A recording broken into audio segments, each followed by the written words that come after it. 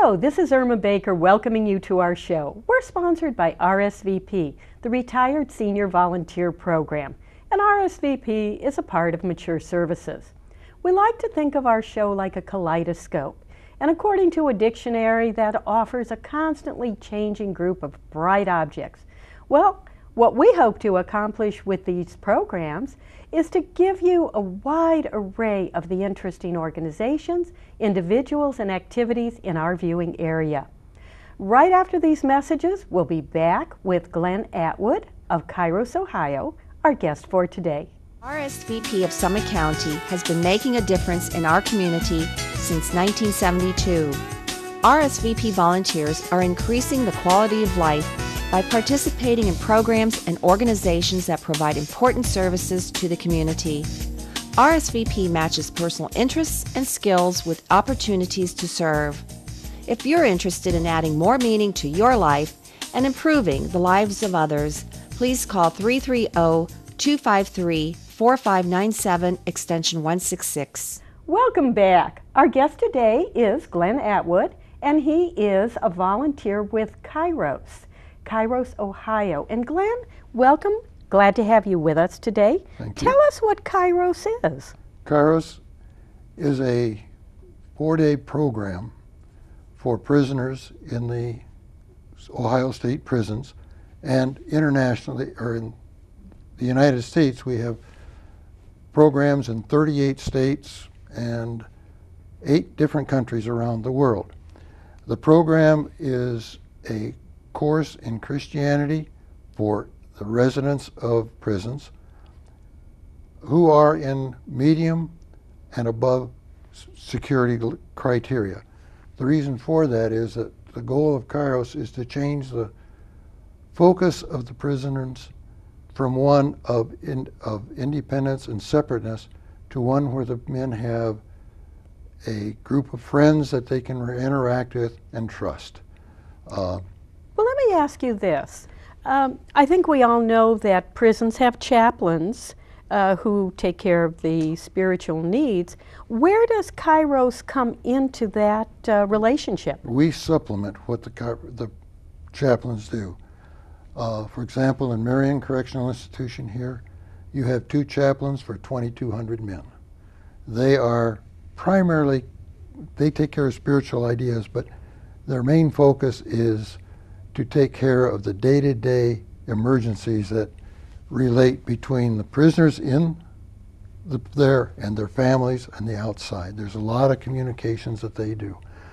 So that we really supplement that, and our program is designed also to try to change the atmosphere in that prison from one of confrontation to one of cooperation. Well, how do you do that? The weekend consists of a 3.5-day program starting Thursday night, and then Friday all day, Saturday all day, and Sunday all day. We take a team of about 50 men into the prison, and we take 42 men to go through the weekend. The weekend consists of really 4 parts. Thursday night we look at, and as an introduction. On Friday, we try to get the men to look at themselves, where they're at in their lives. On Saturday, we start to introduce them to the Christian message with Christ, and ending with a forgiveness service in the evening. And on Sunday, we then try to get them to look into themselves with the others in the prison. There are 13 or 14 major talks given, and then after each talk there will be a time of reflection and discussion among the tables, and then a time of little recreation, and then we'll go back and repeat this over and over. Interspersed among that are times when little short vignettes of things that we think they need to hear, but don't really lead themselves into the talks are there. Kairos, Ohio operates under a license with Kairos International, Kairos Prison Ministries International, and we have programs in 38 states and 8 countries around the world. Well, how did Kairos get started in Ohio? Kairos was started in Ohio, down in the prison in Lebanon. A Father Mark Schmieder spent 10 years trying to convince the warden and the rest of the state officials that this is a program that we should have here in Ohio. The first weekend was sometime in 1989, and on that weekend he chose the both positive and negative leaders in that prison, and it was just a magical happening, so that the weekend has been going on at Lebanon now ever since then. They are up to number 45, I think it is. They've had the program in 45 times over, Yes. what are we talking, 89, 99, 22 about 20 years. years, 22 22 years. That's a long history. If you have 22 years of experience, then obviously the program is having some success. Yeah. The one of the goals is to change the atmosphere, as we said. And the prison that I'm most familiar with is Marion. When we went into Marion about 16 years ago, the prison was operating under 3 different federal cease and desist orders, meaning the residents had brought suit against it and the judge agreed with what they said. The COs had brought a suit against various things. And so here we have a prison that's really almost out of control. Almost daily incidents between men fighting and all the rest of the things going. We've gone from that atmosphere now to a system where Marion now has the fewest number of prisoner-to-prisoner incidences or prisoner-to-CO incidences of any place in the state, except maybe some of the minimum security prisons. And many of the prisoners around the state are fighting to get into Marion because that's considered to be a very, very good prison, a model prison to be there. I think it's interesting, the population has increased from 1,400 until now it's over 2,200. And the prison is well overcrowded, and this has happened in spite of that.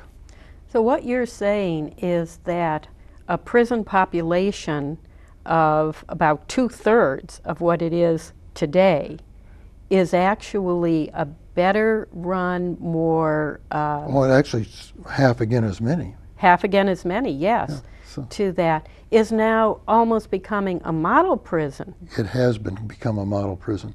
And I attribute this to really 2 things. 3 very forward-looking wardens who were very, very good managers, who had an idea of what needed to be done, and who were very supportive of the various programs were there. Chaplains who were there and did their work, and in doing this, then they worked with the COs. And they, in turn, credit a lot of this improvement to the impact that the Kairos program has had in Marion. The Kairos program, as I say, consists of this 3.5-day week, but it has more than that. In addition to that, there is, after the 3.5-day week, a week later, we have what's called an instructional reunion, the purpose of which is to establish small groups of men operating under the supervision and the encouragement of the chaplains to become friends, to share, and to become almost a family for each other. Then 3 months later, we will have another reunion where any of the men who have gone through at Marion, and this is for all prisons, but any of the prisoners who've gone through a Kairos weekend can come in and spend a day with outside volunteers who are there. This has a theme. Again, it's a Christian theme, which goes through and describes what goes on. And then there are weekly prayer and share groups, which I've talked about, and then a monthly reunion where those volunteers who were there for the weekend keep coming back. Each volunteer agrees to come back for at least a year after that weekend is there. So the commitment by the volunteers is there. And as Chuck Coulson said, this is the reason that the Kairos is the most effective of the prison ministries out there. Well, this is certainly an accomplishment, and it sounds like it has to be a phenomenal job to organize this. Do you have a very large staff? Staff, it's all volunteer. We have a state board, which it consists of representatives from each of the advisory councils, all of which are volunteers. And on the advisory councils, they'll vary in size, but you normally have 10 to 12 men who break the job up and keep it going down through that. So that's it. We operate under a license from the Kairos Prison Ministry International, which has a very small paid group of men who coordinate this for the United States. All the states here work there, and also around the world. You mentioned before that one of these weekends, when you have one of these weekends at a prison, that you bring in 50 men. Are those 50 men all volunteers? They're all volunteers. They go through a 8-week training session before we go in. And not only that, but the prison officials give us a safety talk and train us so that we know what to expect in terms of safety and how to behave in the prison. But that is to develop a comradeship among the team and to make sure that the talks and all the presentations and everything that we take in will fit within the guidelines that we operate under within Kairos. Well, that is a really extensive program. You're bringing in 50 volunteers. Right. You're working with 40-some. 42 men. 42 men during that weekend. What about the logistics? I mean, does the prison feed all of you during this weekend? It certainly is outside the regular cafeteria. Yes. The food is prepared by volunteers. That's one of the reasons why we need 50 people to go in. Because the food is prepared. It's brought in by Kairos, paid for by Kairos, and brought in, and we feed the 42 men plus the 50 plus volunteers, and generally a few and sundry other people who show up to see what's going on. So we're preparing about 110 meals for Friday noon, Friday evening, Saturday noon, Saturday evening, Sunday noon, and Sunday evening. So it's quite a logistics. For the cost-wise, just for the food and the supplies for the weekend, run about $7,000 weekend, and then we have to add to that the contribution which we have to send to to the international program to support the whole international, which is considered to be about 10%. So we will normally send about we figure between $8,000 and $8,500 a weekend. That is donated from someplace by various volunteers, by various individuals out in there, whoever wants to do that. Well, that sounds like a lot of cooking. Or do you use catering firms? No. You don't use catering? It's all done by volunteer cooking. It's an interesting process to set the menu. The menu is set up, and then you have to make up a shopping list for that and go down through it and get all that stuff there. The meals are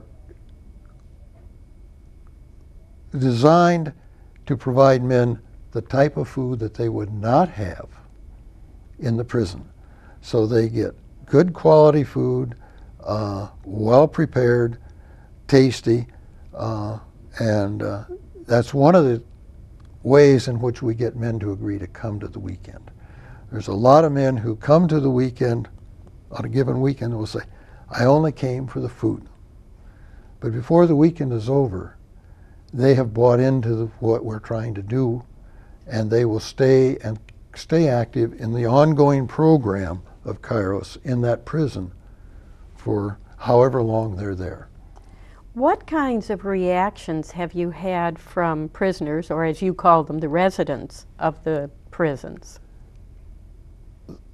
Well, let me put it this way. We see great changes in it. I'll give you about 4 examples. On weekend number 1 at Lebanon, the first weekend here in Ohio, one of the people that went on that weekend was considered to be the most dangerous prisoner in the state of Ohio at that time. So he was a very strong, very negative leader, and I've heard this from other men that I've met over the years.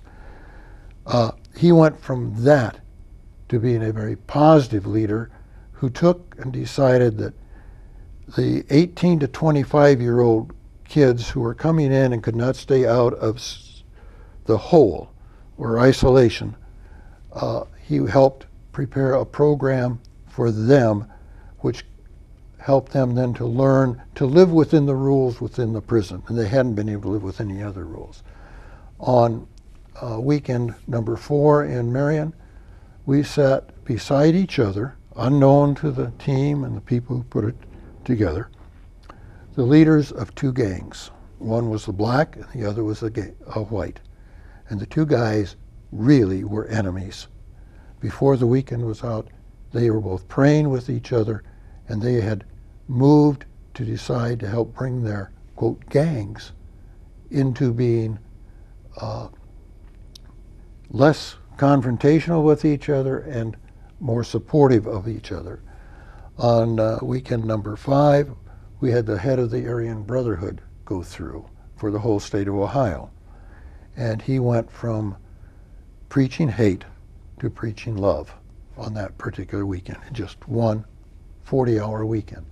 There have been numerous examples of this that we can talk about over the years. You see life-changing things happen. Has this experience changed you at all? How did you get involved? How did I get involved? I had a friend who called and said, Glenn, I would like for you to volunteer for this. I think you'd be good. And I went down to Lebanon for weekend number 2. And after the weekend, I was hooked. When I walked into that prison, this was a time when they still had the bell bars and all the weights that you would normally have. It was just before one of the world champion weightlifting things. And I knew what they were doing for weightlifting there. I walked in, I looked down in the room where we were fixing the food. Here were all these weights, and here were all the guys lifting. And they had more than one guy who were world-class weightlifters in there. I looked at their biceps around their arms, which are larger than my thighs, and I said, what have I gotten myself into? The particular man that I sponsored, not that weekend and not for a long time after, but later on shared that he was in the prison, he was there, and there was another man in that prison on that weekend. Both of them, there'd been a lot of fights between the 2 of them. It turns out that the one guy was in prison for the crime that my sponsoree had done. Before the weekend was out, they had forgiven each other. Now they both should have been there. They both admitted that, but they both, had done it. And within about 9 months, I lost track of him. And then one day I walked into the lobby at Lebanon and ran into him. Here he had gone from being a maximum security prisoner to being a trustee in the camp outside the prison, being able to go out and do anything they wanted outside of the prison. That is really something that we don't expect. We hear about hardened criminals and prisoners who are in there for life or are repeat prisoners, but it sounds like you really are having some significant success with this. Now, what about women? Is this program just to help women, just to help men? No, there's Kairos, Kairos International has, the Kairos weekend is also in Marysville, which is the Ohio Reformatory for Women, at the Cleveland pre-release and a Columbus pre-release. The women benefit just as much, if not more, than the men. They're just as ordered. But again, I can talk about men because only men go into men prisons. Only women go into women's prisons, so it's a woman's, and that's the way